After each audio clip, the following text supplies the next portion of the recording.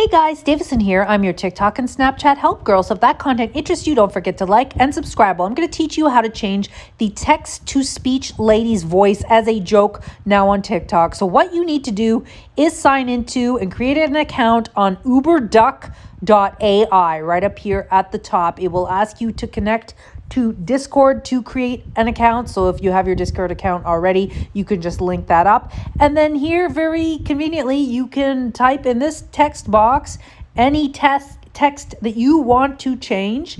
And you can, from drop-down menus, select what kind of voice you want. And they have it all categorized into different shows. I don't know here. I picked Powerpuff Girls, and you type the text into the box, you click synthesize.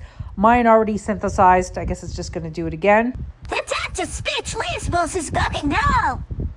So then what you do is you save it to your device, and there'll be an option to import into Capcut video editing. You import it into Capcut, then you record your face saying the track.